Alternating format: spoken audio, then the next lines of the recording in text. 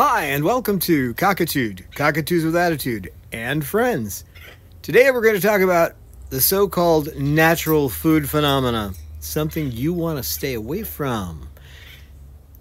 Yeah, you do, and more in just a bit.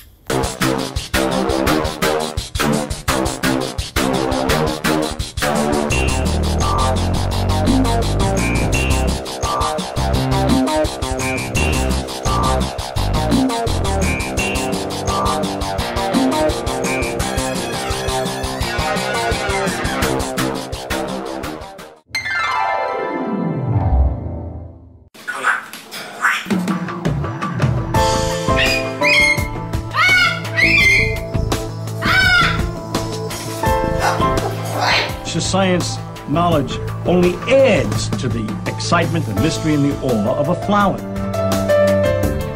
Evidence is evidence. It's public. Everybody can look at the evidence and assess it, and eventually, if there's enough evidence, come to the same conclusion.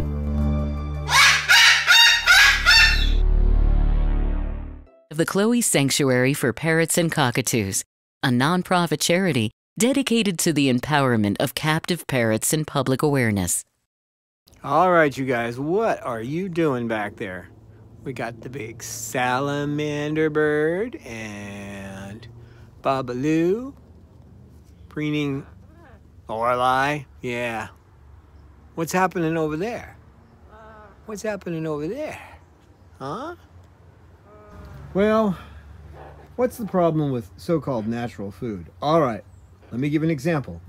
I've got something for you, okay? It's something you're really gonna like. It's all natural. It's filled with oat fiber. It's fresh from the farm. There's no preservatives of any kind, all right? And you can get it steaming from the farm. And I'll tell you how to do it. Just walk behind a horse and in a short amount of time, you'll have plenty of this. So just because something says it's all natural doesn't mean it's good. There's plenty of things like lobelia root, for example. If you take enough of that, it will kill you, but it's perfectly all natural.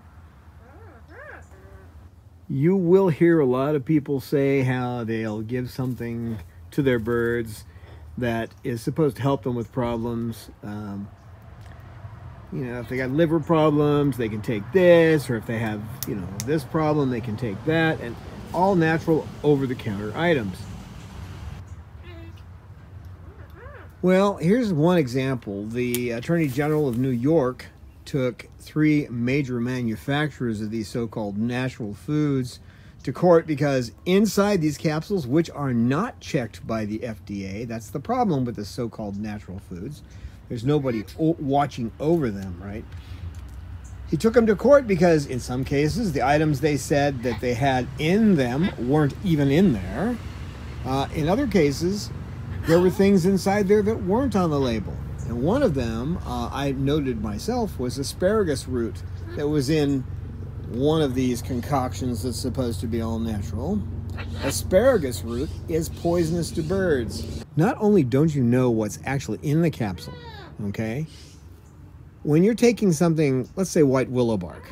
Now, white willow bark is the actual plant from which we originally derived aspirin. We learned that from the Native Americans, okay?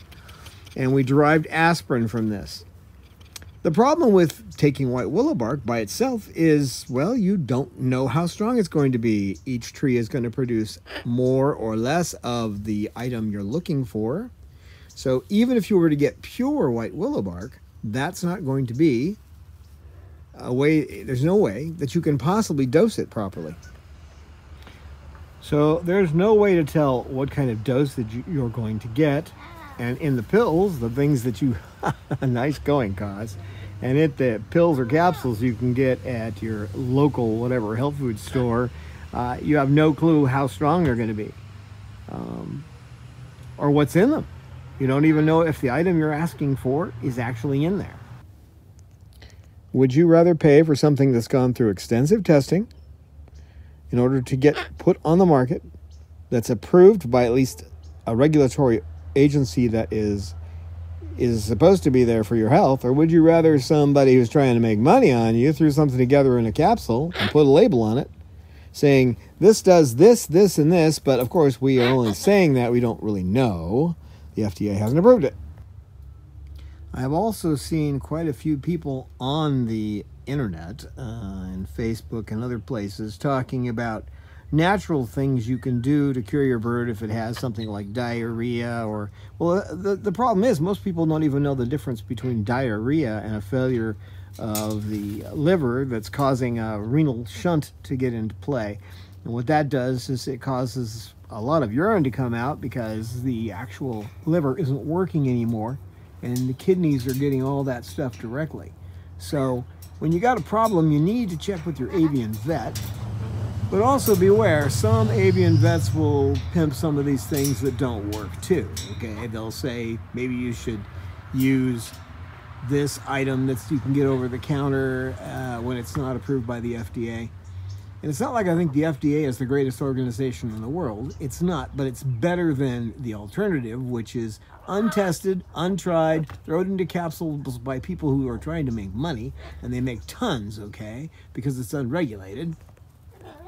Now, these kind of bad leads aren't just available from vets, not just for our birds. I just recently had a doctor at the VA tell me that I should use something over the counter rather than something that was specifically targeting a problem I have that's from the medical industry. And of course, I chose the medical version. I don't buy into the natural foods thing. So what do I do? Well, of course, I have the Basaba Manual for Citizen Birds. I use that as a reference. Of course, I'm going to get a vet's opinion on anything that I don't already know exactly what the problem is.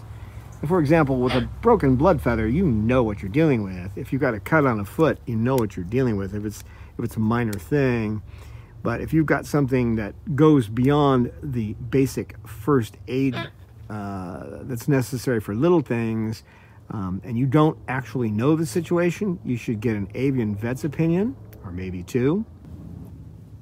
Now, another example of this natural thing is that people will say, I like to buy local produce. I don't like to buy local produce.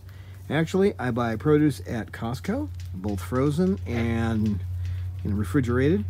Because if there's a problem, I will get a text, I will get an email, and I will get a robocall telling me, bring it back, this is not safe. I'm not going to get that from other grocery stores. And especially if I'm buying local, those people aren't going to tell me. So I'm more interested in knowing if there's a problem, since there have been a lot of issues with salmonella, botulism, listeria. For example, I'm no longer using romaine lettuce. I mean, it's had E. coli now so many times that there's no point in it. The last time I actually went to buy romaine lettuce, they had taken it off the shelves at Costco. So, and where I would like to buy local, I just don't trust their growing techniques, what they put in the soil, whatever it is they use to grow the stuff that could possibly cause problems. For example, if you have a farm that's too close to a dairy farm or a place where steers are raised, then you're going to get all that bovine stuff in the ground, and if it rains, it's going to be spread. And when it spreads to the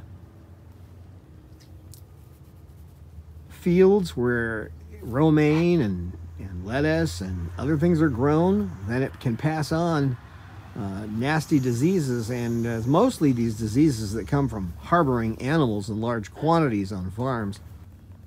And as a last note, most of the diseases that our birds actually suffer from are due to these farms where these bovines are being kept. They're bornoviruses. They're things that come from being around steer, okay? So I'm not real fond of that stuff. So I don't tell you to buy local. I don't tell you to buy natural. You want to buy the best quality that you can, and from someone who's going to actually keep you informed whether that stuff is safe. That's why I use Costco. So don't buy into this all-natural thing, okay? It's not going to help you out in the long run. And a lot of people are doing that. That's like people who used to go to witch doctors. I mean, you can go to a witch doctor, right? You can go to a witch doctor and have them dance around and, you know, put on war paint or whatever, and that's not going to solve anything. It may make you feel better. It may even cause a placebo effect where we say, oh, that worked, just because when two things happen close to each other, we often tend to connect them when they're not even connected at all. So be skeptical. And that doesn't mean that, you know, turn your eyes away from everything. Be skeptical. Think before you buy. Get the best you can for your birds. Check with your avian vet. Buy from a source where you know they're going to tell you if listeria or botulism or salmonella has been found in the food. And keep your birds safe. And you can do that by avoiding the all-natural label. Thanks again. Thank you very much, our supporters, and thank you those who actually send us checks, those who donate online, those who are our patrons on patreon.com/Chloe Sanctuary, who donate $1 or more on every video that we do. The first two, I should say, not every video. We're doing a lot of little ones now, but we only charge for the first two that we do. So thanks again for all your support. Again, you can support us at www.patreon.com/Chloe Sanctuary. You can go out to our website for a link to that or just to donate. Appreciate it very much. You guys take care. I'm going to hang out here on a little chilly for me day here in San Diego County. A couple of clouds in the sky. They're kind of rare. But we're going to hang out now, aren't we, guys? You're going to have all my attention instead of me talking into this silly little phone, right? Yes, Peaches, I'm coming. Thanks again for watching.